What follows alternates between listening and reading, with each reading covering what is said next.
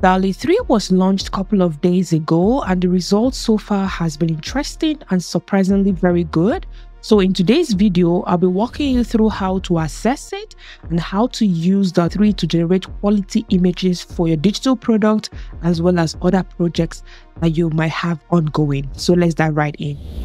There are 3 ways to access DALL-E 3. 2 ways are free and the third option is paid. So let's look at the free methods first of all. So when you come into Bing Chat and come into the bottom here that says More Creative, you click on that and you're going to paste in a specific prompt. I'm going to paste in one that I've prepared for this tutorial. And you're going to paste it and hit enter. And it's going to go ahead to generate a couple of images. Sometimes it generates 3, sometimes it generates 4.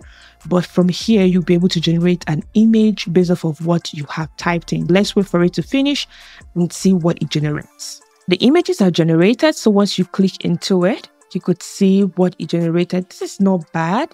Let's just play around. This is really good. And you could see that text is written really well compared to some other generative AI tools that are just struggling with text. One thing to notice that is these images are generated by the aspect ratio 1024 by 2024. That's a square. And you could always click on download if you're satisfied with any of the images. Another way to access the DALL-E 3 would be using the Bing image creator. Is essentially the same with the Bing Chat, just that this is specifically for images. And something to take note of is you only have 900 boosts every day to run your images fast. Once you exhaust your 100 boosts, the images take quite a lot of time to create. It takes about 30 minutes to create using the free version of it. Let's just paste it here, the same prompt, and hit on create and see what it's going to generate for us. Just by looking here at my recent, you could see that these images are the same image I generated from Bing Chat. Both of them are communicating. But let's just wait for this to finish up to see if the images are different. Okay, so the image I generated here, you could see this gives a little bit of detail. I like this one. The text is still very clear. And here, this looks good as well. Not too bad. One good thing else about this is once you click on, there's an option here called customize.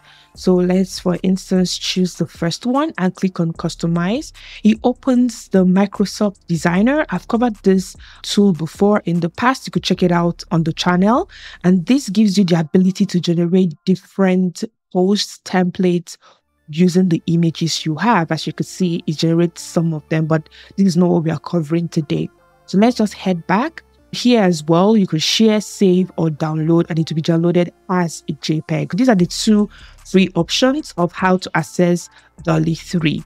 Now, for the paid option, you find this within ChatGPT. So this is specifically for ChatGPT Plus users. So you have to pay for that to access this. Once you come to GPT-4, you could see here DALL-E 3 as one of the beta. You just select that. But before we go ahead to start testing some of the prompts within here, we need to understand what other aspect ratios does DALL-E 3 within ChatGPT have. So we can just ask it what aspect ratios can it generate. And once we paste in this and hit enter, it's going to tell us what aspect ratios it can generate.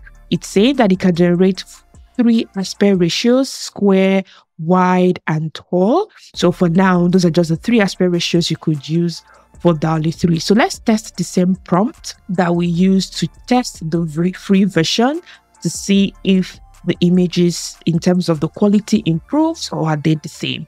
We'll just hit enter.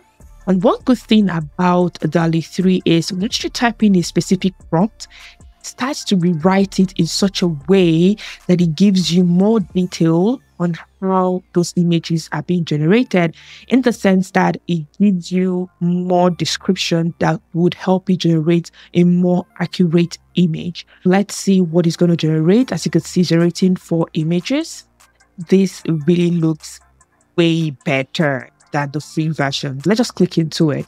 As you can see, the image quality is way better than what we have seen using the free options. And here you could see the prompt that you use, a very detailed prompt. You could copy it and use it in places like Midjourney if you want.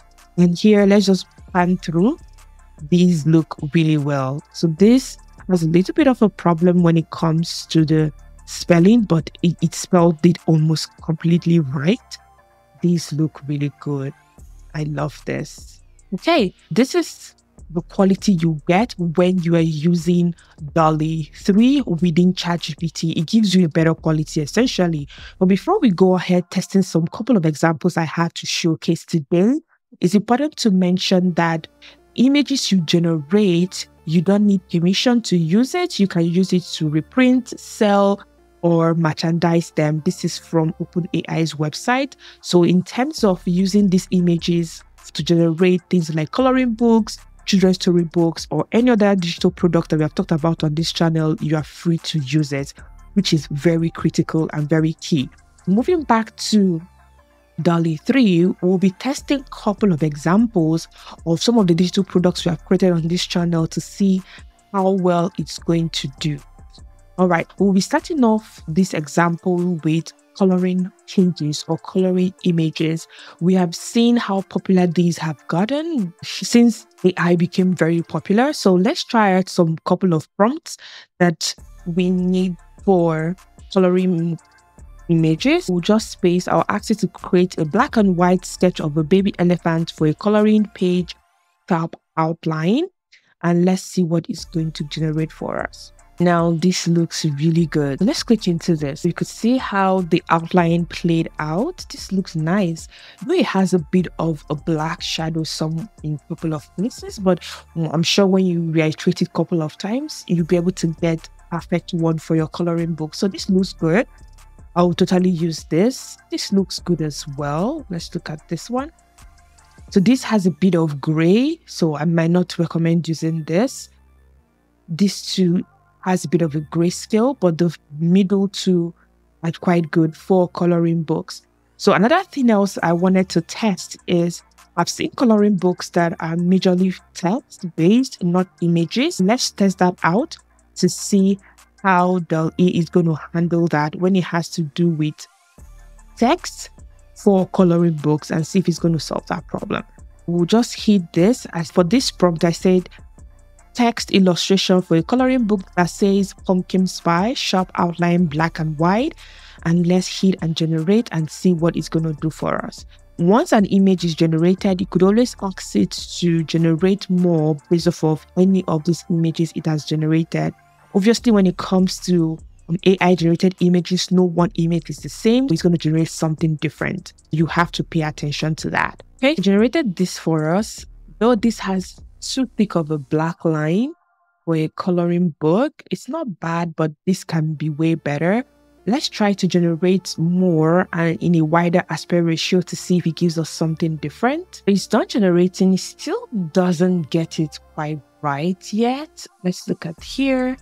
Yeah, it doesn't you can't obviously color this. You can color every other thing, but not this. But you could use it depending on what you're trying to showcase. I've generated other ones that look really better than this, but you could try out a couple of times to see if it could generate something better. These are the two examples I wanted to show when it comes to coloring books specifically. So we'll move ahead to test out clip art, because we talked about clip art and digital products on this channel. The first one would be for it to create an image, a watercolor image when it comes to a blueberry cake. And let's see what it's going to generate for us. This looks really nice. When it comes to watercolors, I think it did a very good job with this. This is exactly what you would see in Midjourney as well. This looks good. Yeah, the images came out really nice. I like how the watercolors are looking like. So let's test one more thing. I want to generate some cute vegetables as well for kids' flashcards. And let's see what it's going to generate for us. I put in a bracket, carrot, red pepper, and onion. I want to see how it's going to create this image. Specifically, if it's going to put 3 of them in one image or what it's going to do. Let's just see. We generated 3 of them in one image, which is interesting because in some instances when I was testing it, it would generate a single image for the 3 images and generate 3 of them in one. But in this scenario, it generated 3 all at once, which is not bad. Like I said, these images are really good. So you could always take it to places like Canva and cut it out depending on what you want to use it for. And don't forget, for every AI image that you generate, you have to upscale it before you start using it. The last set of examples that I'll be looking at would be how to create characters for things like children's storybooks or any character you want for your project, essentially. Let's look at some examples. So I want to create a character of a Black lady with an afro hair with different expressions, and it's going to be a character sheet because it's the same way that we generate consistent characters when it comes to Midjourney and see what it's going to say. And one thing to note in this particular situation is that I put this in the name. Let's see if you can generate image by referencing a type of style. Okay, it generated a character sheet, which is not bad. So let's click into this and you could see different facial expression. This is just a straight face. These expressions are the same, but this is goofy. She's smiling, she's opening her mouth, and this is the main character. This has the same kind of facial expression, while this is different a little bit. This has different hairstyles as well as different facial expression. The image in this scenario might not be as quality as Midjourney, but you could see that it's doing a pretty good job trying to create something like somewhat of a consistent character. Another thing I noticed is because I use Disney, in a scenario where I choose to use things like Pixar, it might give me an error saying that you can't use that based off of copyright. So let's try it and see what it's going to tell us. So you could see saying, I'm sorry, but I can't directly reference Pixar style. It doesn't allow that, unlike in Midjourney where you could say in the style of this or in the style of this particular artist. It's going to go ahead to generate something, but it's not going to be the Pixar style or Disney style in that scenario. That you would have to be aware of, but it's trying to do a pretty good job here, trying to mimic some characters specifically, as you could see here. Let's see what it generated. The second image came out really well. Let's click into this and see. Yeah, you could see the same character with different facial expression, with her hair packed differently. This is not bad at all. I think this could get better with time and we could develop more of it and see how it looks. Let's click into another one that it generated. This looks with different hair. This is not bad. Yeah, this looks okay. Generally, I would say that it's doing a good job trying to create these characters, but now Midjourney seems to have more quality when it comes to the richness of the character. But you could see that you could generate similar things here as well, because sometimes consistent character is something that people struggle with, especially they want to create things like storylines or storybooks. You can also pay attention to that as well. This is what I wanted to share when it comes to DALL-E. There are other things I'm definitely testing and I will share as the time goes on.